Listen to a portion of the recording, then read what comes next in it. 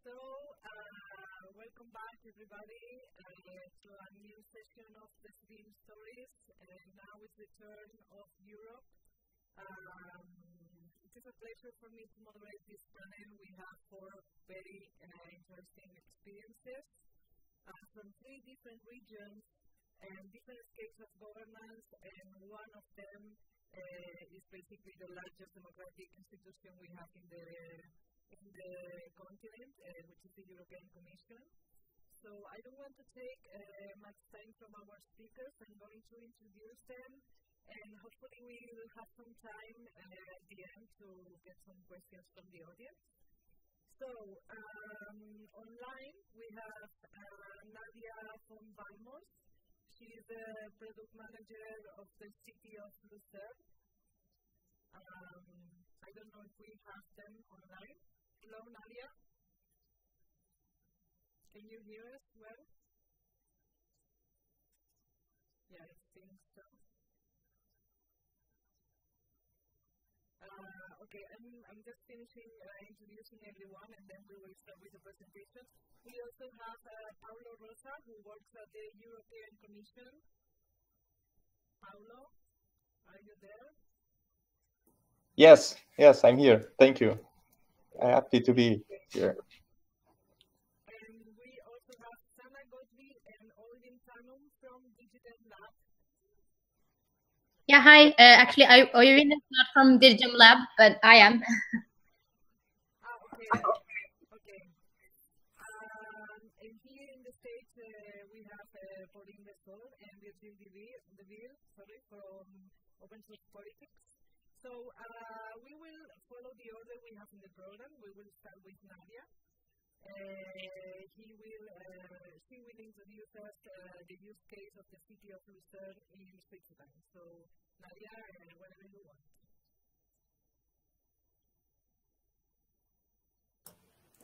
Yes, hello everyone, and thank you a lot for having me. I think I put on my camera also.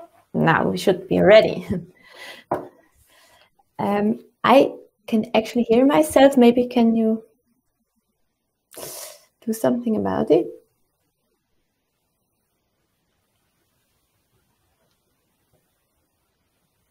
Okay, anyway, I start. Yeah. Okay. I'm calling from the city of Luzern. Here on this slide, you can see where we are located in Europe, for those who don't know.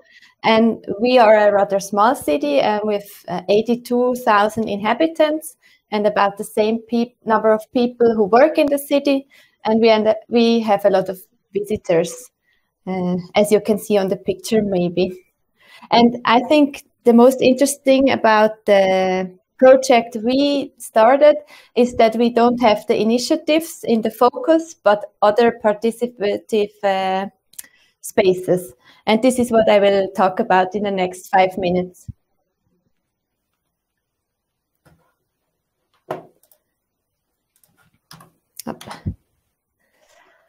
An overview about of Decidim. Maybe it is important to understand that we are a city administration, but our platform is not only made for us. I tried to build this in the picture on the right side, where you can see that we are also putting in content in the platform, but we are only one of many organizations who do this. Like we invited the neighboring municipalities to also do it, sport association, cultural associations, other associations, and also institutions who are like commercially active. Like I will shortly explain the components of how we use the platform. I assume that many of you know about the participatory spaces. That's why I built it like this. First, I start with the assembly. Actually, we use the assembly for all the organizations that I mentioned before who can open up an account and put in any information they want. I summarized it shortly here. Like you can see that at the moment we have 21 organizations from the city district who are active, but also invited over 400 other associations to open up a space where they can use all the functionalities who are available in the assembly module. The process as participatory space, we use it for our projects.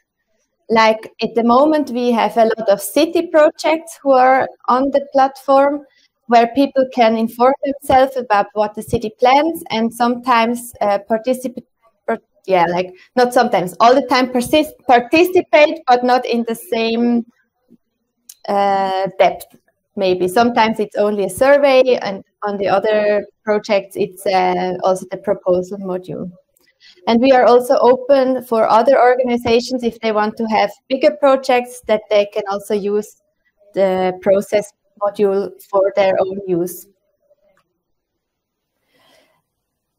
The next part we have on the website is the meetings, where maybe all of you know that you can take them out of the assemblies and the processes, so people will have an overview about everything that is going on in the city.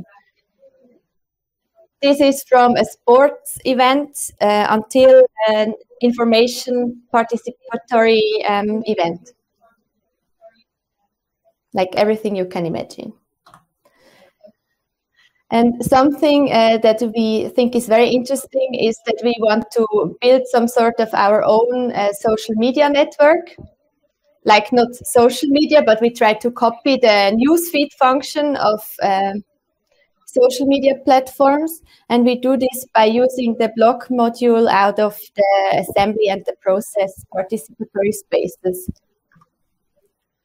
At the moment, it looks like this, and we are trying to build a page that looks more or less like a newsfeed as people know it from Facebook and co.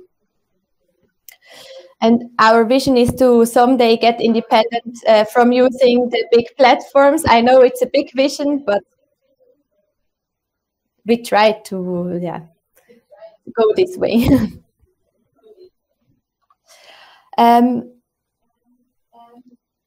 One thing that I think is maybe interesting to discuss in this round is we in Switzerland, we already have initiatives and consultations, like it's a thing we have in our direct democracy. And for us, it is rather hard to know how we should start to digitalize this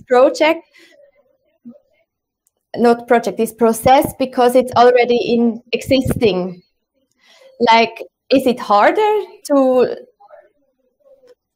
try to put up initiatives digital if you already have a way to do it analog? Or should it be easier because we already know the process? With these two spaces, we have a lot of questions open. And if anyone would like to discuss with us, like I think we have the possibility here, or then get in touch anyway at the email I show here. And at last, I have a short overview, because we are not the only ones in Switzerland using Decidim. There are a lot of interesting projects going on, and I also get calls every week from other cities who are interested in what we do. So I think Switzerland is on the go for Decidim. Yeah, thank you a lot. Thank you, Nadja. We hope we have some time at the end to comment on this. Yeah. But now we are going with Paulo, who is presenting how Decidim is enabling the conference on the future of Europe. Paulo? Yes, thank you. So just give me 1 second to set up everything.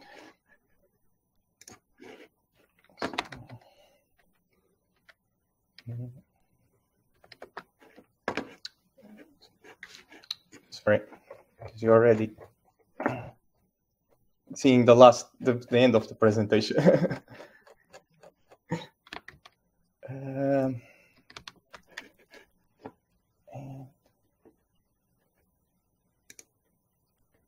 So I hope you can see now the screen and also the presentation.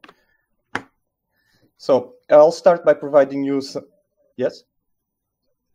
I'll start by providing some context about the conference itself. So the Conference on the Future of Europe can be seen as a pan-European participatory process that is composed by multiple events, and it's open to everyone. So citizens, civil society, stakeholders can go to the digital platform and participate also in the events being organized physically online and share their own ideas. The conference in itself is a priority from the Commission. This is described in priority number 6, a new push for European democracy. And there is already written that European citizens should have a greater say in the future of the European Union and should have an active role in setting the priorities. So this is, let's say, the ground base for the Conference on the Future of Europe. The conference in itself is a joint initiative, so while it's based on the proposal from the Commission, the 3 institutions, so the Parliament, the Council, and the Commission, have the same authority and have to agree in all the formal procedures and on the outcomes of the conference. This is also important because the conference is more than a listening exercise, and there is a commitment to follow up on the recommendations that came out of the conference, of course, within the sphere and the competence of the 3 institutions. So the conference, let's say, started on the 19th of April with the launch of the online platform. Then there was a formal event on the 9th of May, and it's expected to reach conclusions by spring of 2022. Now, the conference in itself is composed by 4 main components. I won't go into much detail, but just for you to have an idea of the process.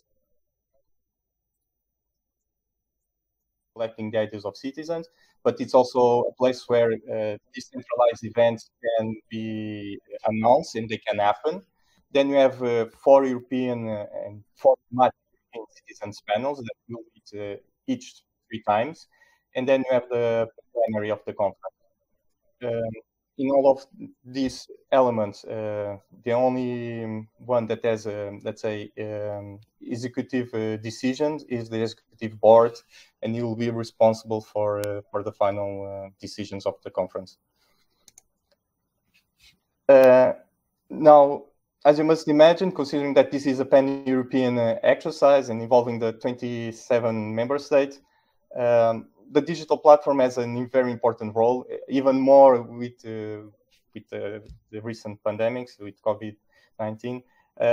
And the platform is not only a place where all the information about the conference is happening, but is also a place where all the ideas are being collected. And this is done with 10 headline topics. This being said, there was in order to have a platform that was adequate to the needs and to the requirements of the conference, there was let's say an assessment of potential online platform for this purpose. We wanted more than a simple website. We wanted for citizens to have the possibility to have a true pan-European debate. And so because there wasn't anything available on the Commission, we went outside and looked at what was already available. And we did a market research on potential platforms. This was also based from a business perspective, so looking at what was there in terms of deliberative potential, in terms of multilingualism, how face-to-face interactions could be combined with online, but also from an IT perspective, so in terms of security, data ownership, licensing model, and possible integration with the Commission. I think it's obvious that from this analysis, the Decidim was a selected platform. And of course, the platform that we are using was customized for our needs. And I wanted to highlight 3 main features that I consider relevant for the context of the conference. The first one is the multilingualism. The platform, all the content of the platform is available in the 24 EU languages, and this is done using both manual translation and automatic translation. So all official content is manually translated, while the contributions from citizens, so be it in the form of ideas or comments, this is automatically translated using the Commission proprietary tool, the EU Translate tool. The second aspect that I find relevant is the type of interaction that is possible to happen on the platform. So there are 4 main ways to interact. So citizens can submit their ideas in any of the 24 EU languages.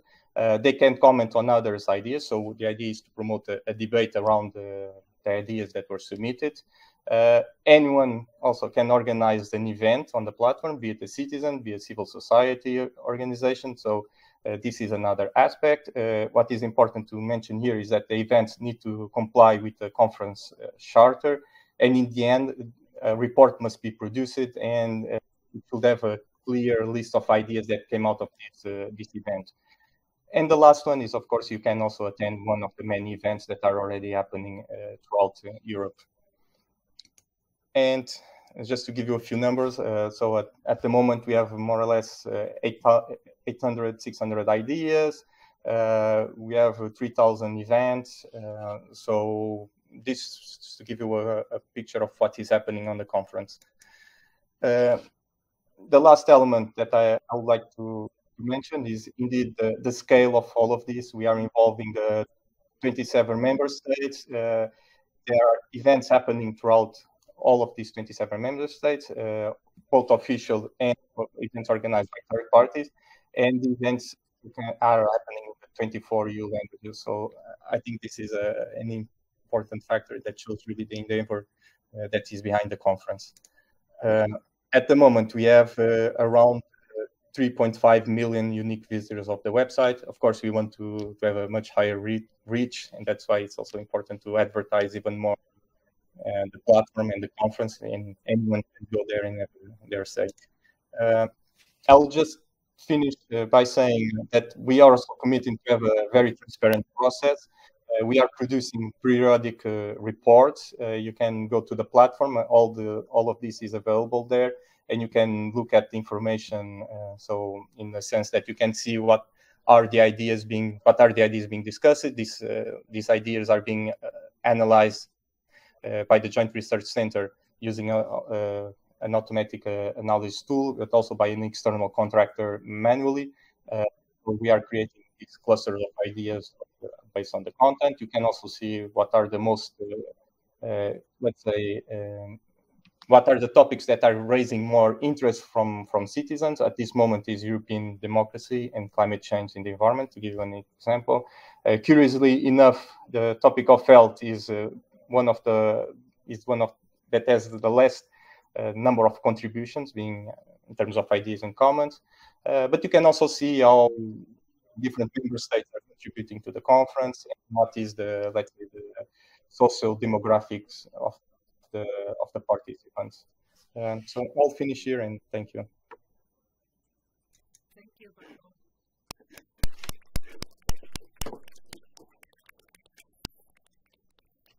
Okay, now we want to learn about the same initiatives. How the French Parliament are using Decidim for the E-Petitions.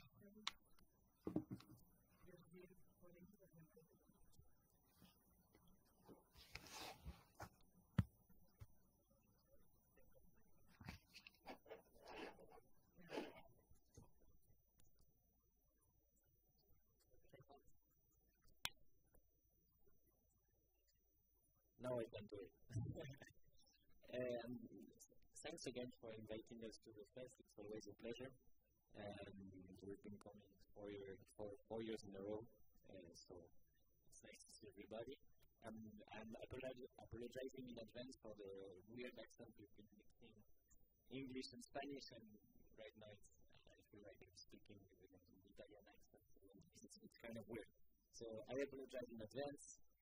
We want to present you what we did with the French Parliament, both the Senate and the National Assembly in France, with the Decidim initiative module. Over there. Basically, I'm going to give a little context while the slide goes. We have a right for petition in France that has been in place for many years now. It was an analog right. You have to send a pile of signatures to the National Assembly, and then they will compile it, and you would basically, there were like almost no petitions that went through and were addressed by the Parliament. This right exists from the 1960s, and recently in 2019, there was a new reglement that said, okay, we are going to digitize this service, and both the French Senate and the National Assembly has to do it in a slightly different ways, but almost similar. Basically, when they were doing this, when they were told that they had to do this, they were doing the benchmark, and they had a couple of questions on how they would do it. There was a lot of questions on would it be an internal development, would it be outsourced to some private company, and you can imagine the lobby that Change.org, Make.org made so that it could get this visibility. Fortunately for them, Decidim exists, and they were able to contract us to do to use an open source platform to do the petition right. But they also benchmarked the one in the UK and the one from the White House. But Decidim was the one they chose to go with for a number of reasons, because it has more flexibility in terms of how you can configure your rights for petition, and basically Decidim stuff. You can have different type of signatures per scope. It's very configurable. So once they decided, it was funny because we had like this talk with the Senate and the National Assembly, and they can't talk together because they are usually, they hate each other. So we were saying, Decidim and Decidim here, and then like they ended up choosing the same solution and trying to work on the roadmap, but we were like the middleman. It was kind of weird. So we tried to make like as much in common, so it wasn't a nightmare in terms of software building, but the challenges were common. They wanted to do something that would use an identification service that would say that we are talking with real people, that we are at least registered in some French database, but also they wanted anonymity of the people who would sign, so you can imagine the mess. And so also that we only have one signature per person on each petition, and because they saw the Brexit example, they wanted to do 200k signatures per hour, which is also messed up. So with that in mind, we went into kamikaze mode, and we say, okay, let's do it. We're going to have fun. And then the pandemic hit us, so we had to do this during the COVID, and that entertained us for a while. So basically, the most specific thing that there is on this project is the identification system, where we use a French exception again. The E-ID system in France, it's based basically on the French digital services, so you can log in with your health account, your public pension account, even the postal services. This sends data to some kind of wrapper that says, okay, you exist in the register of persons in France, and it can send a bunch of data to to some external application. And basically, what we had to do is, in order to ensure anonymity for the signatories, we had to do a separate flow for signatories. So, where we, on one side, when you register as someone who wants to sign a petition, you will only get like a unique ID that's randomized every time you log in, I think, so that I cannot connect you with your author account, where I need to know if you are presenting a petition to the French Assembly, I need to know who you are. So where I would get the name, the surname, the birthday, because only people who are 18 years old can do it, and your email so I can contact you. So that's resulted in a parallel sign-up flow where you can, on the website, say register as a signatory, register as an author and it looks like this, I was really afraid that it would really mess up with people's head. It doesn't in the end. We can thank the developers and the people who worked on the project because it's working okay. So we have also a dedicated authorization number for each of the flows. So an authorization number for the people who sign, an authorization number for the people who are authors of petitions, so we can check if they are 18 years old or whatever. Basically, the other challenge was performance issue. As you know, Decidim is not the best student in the class when it comes to performance. We tried to contact some guy who had a very similar problem. So this guy on the slide is a Rails core developer, but also he did the optimization for the UK Parliament website. And it was a nightmare for him too. And he was able to use the Amazon Web Services, and we couldn't, so we have more issues than him. But basically, he helped us understand. For example, for the UK, they had on the page they had a real-time counter, and that's when you have the Brexit petition, it really messes up with the server, so they had to fake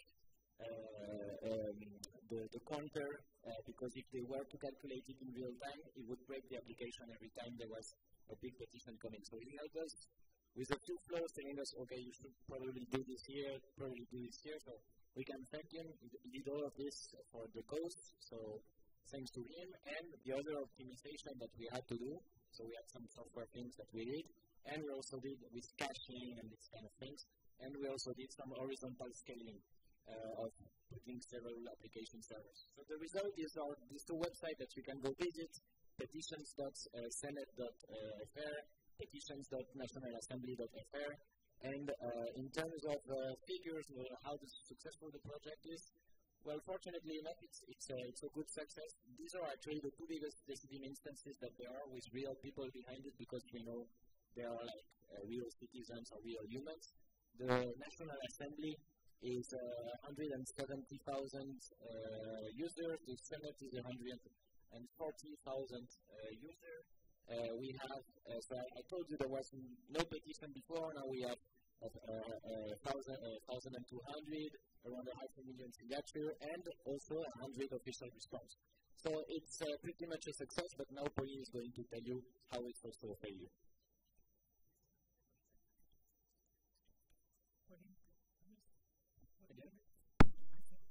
We probably have 1 minute. Okay.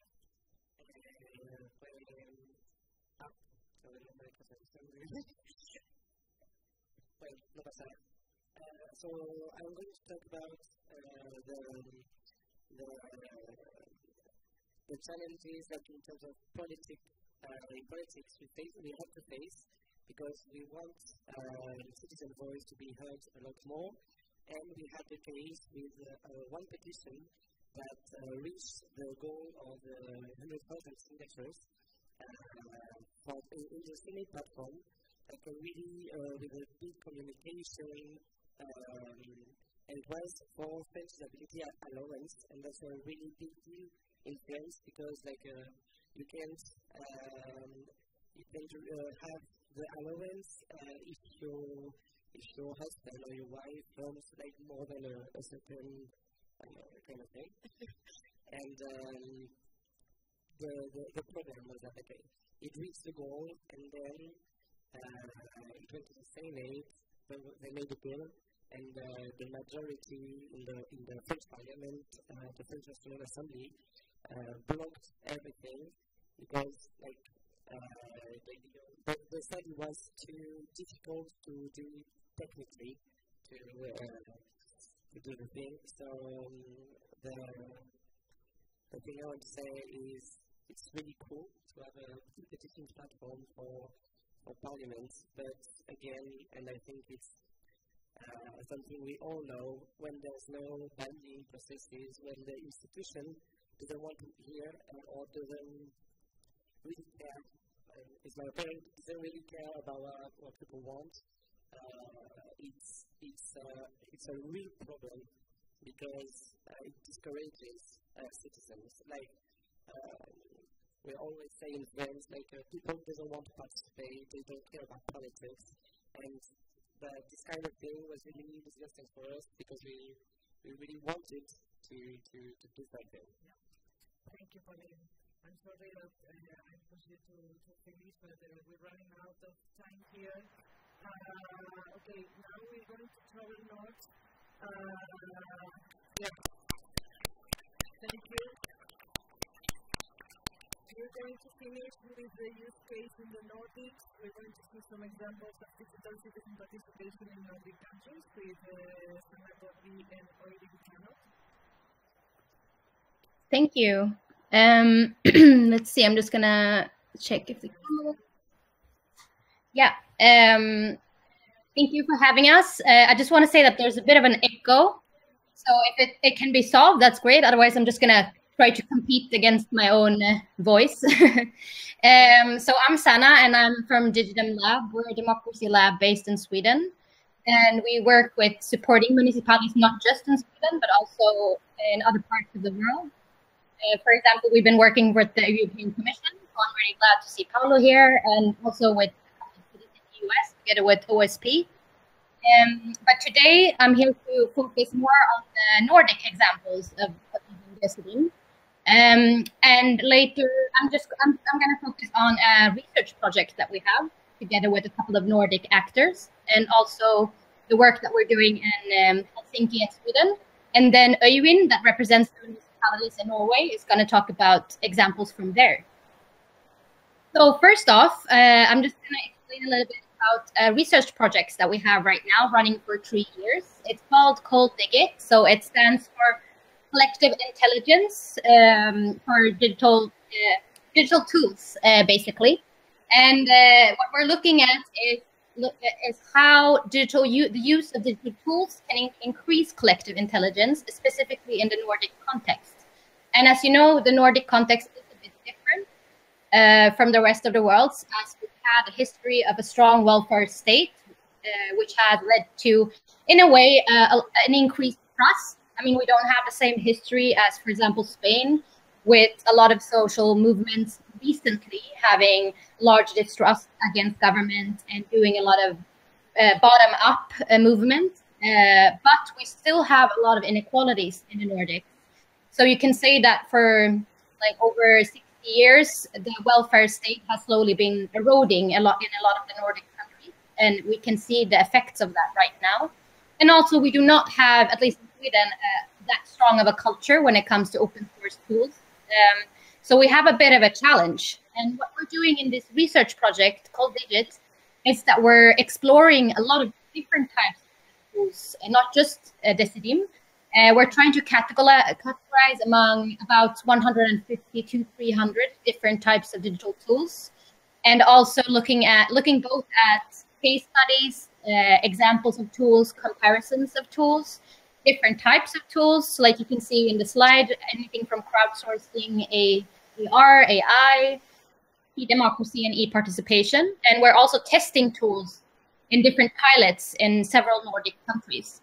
And all of this is together with the University of Helsinki, Nesta in the UK, the University of Gothenburg, us, and a research institute in Norway called Sintef, and then the municipality of Helsinki, Trondheim, and the housing company in Gothenburg. So there's a lot of actors.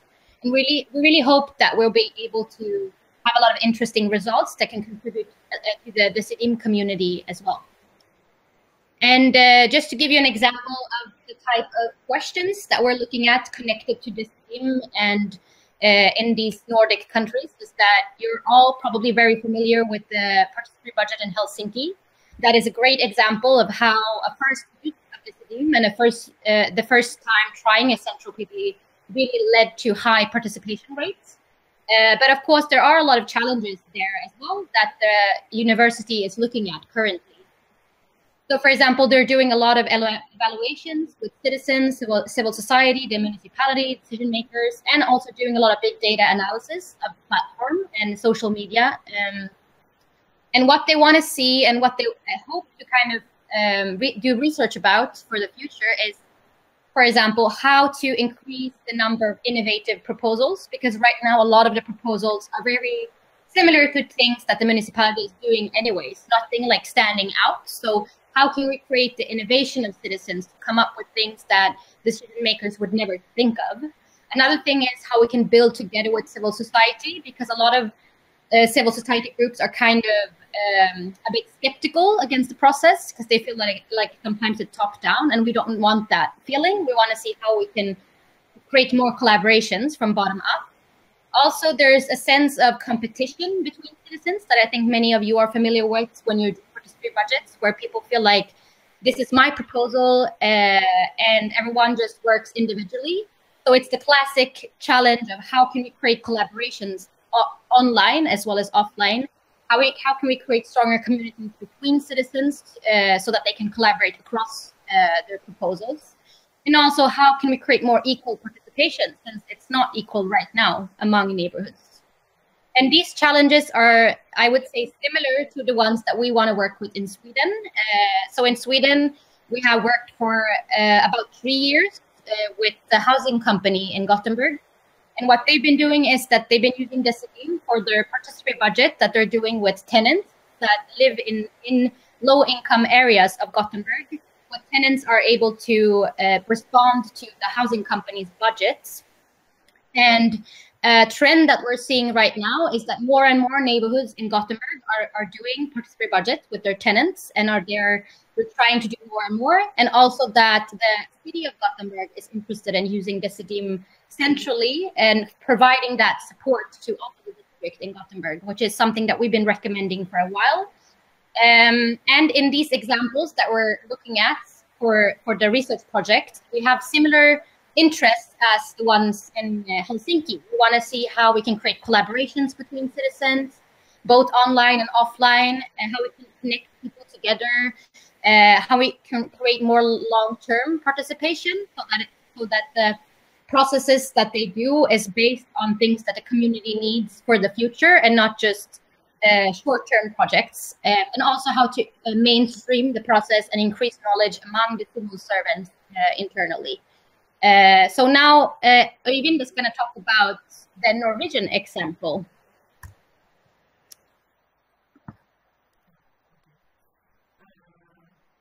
Thank you.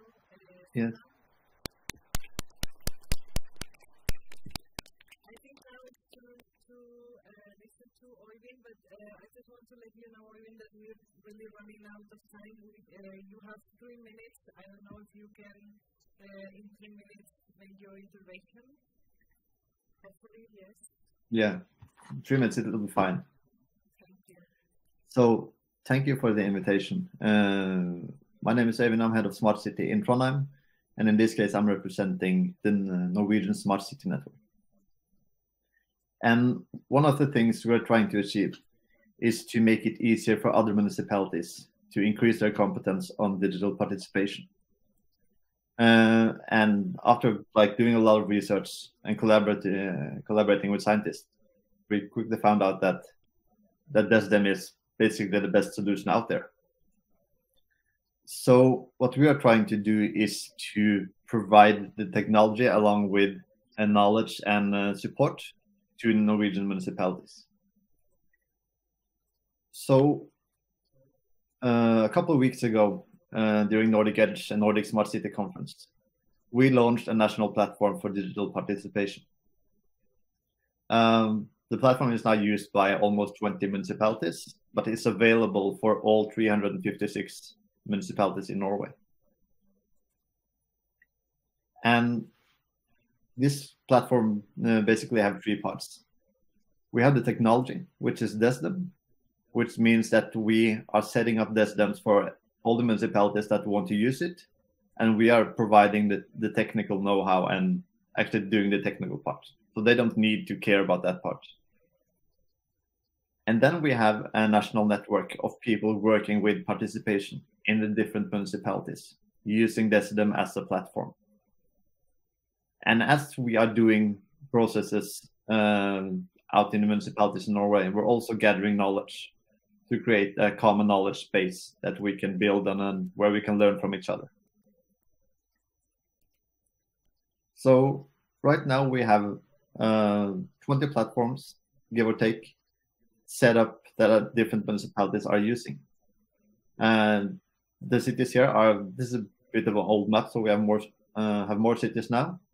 But the amount are increasing quite rapidly. And we have gotten a lot of interest since we launched the platform on Nordic Edge. And as one of our collaborators says, most of the people in an organization are not technical people. And this has a lot to do, or a lot to say of how we approach this. So we want to remove as many of the technical barriers as we can, so that the municipalities can start with doing the actual participation. Because that's what we want. We want to have good citizen participation across countries and across cities. Thank you. So yeah, that's basically it. Thank you. Actually, guys, we have to wrap it up here. We run out of time. But thank you to all the speakers for joining us. And we're going to the next session, which is the Decidim in America and Asia. Thank you.